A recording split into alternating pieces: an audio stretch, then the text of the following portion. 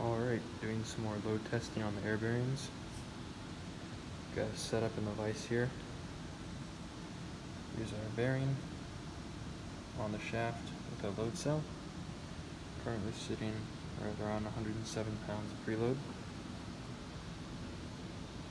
There's our fly height indicator.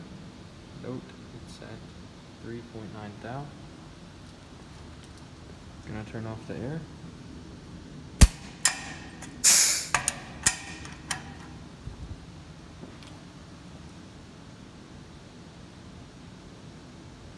.8 thou.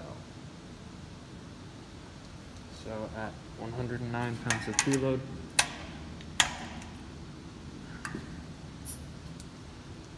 we have a 1/10 air gap.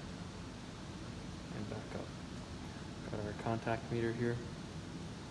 If I load it in a twisting moment, it still doesn't have a whole lot of load capacity, but that's fine. That's not what it needs to. The point is, when we squeeze it like this, we see almost no displacement